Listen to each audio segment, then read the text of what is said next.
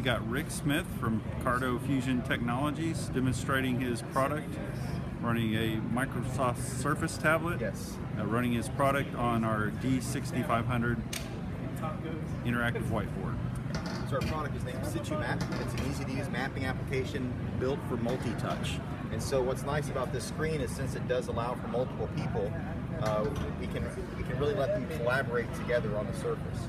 So here we have the fairgrounds that we're at, and we can do things like very easily draw on the map, lines, we can draw polygons.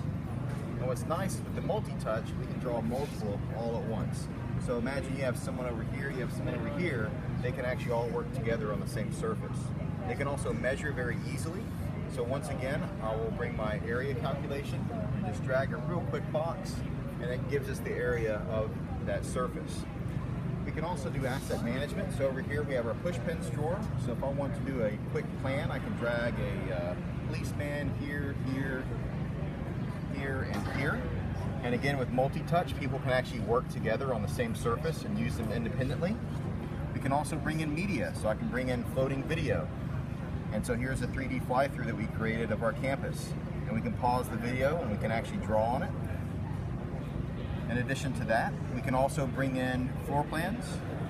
And with the floor plans, what's really cool about that is you can make the floor plan really large. And once again, we can all draw on it simultaneously, so we can do our action plans.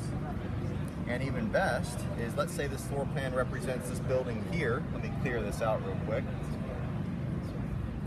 Then what we can do is we can make it semi-transparent. We can have it overlay on the building. We can rubber sheet it and say stamp. And that will actually tile it to the map. And so you can see how naturally I'm using it with my fingers. And this is where a display like this is really nice because we have enough room for people to get around. And then now that we have that as a part of the map, we can now do distance measurements of the hallway. And we know that hallway now is about 121 feet. So all in all, with a big touch screen and with SituMap, it really works well to build collaboration, allow people to stand around it like they would with a paper map, and it's as easy to use as a paper map. All right, thank you, Rick. Appreciate it. Yep.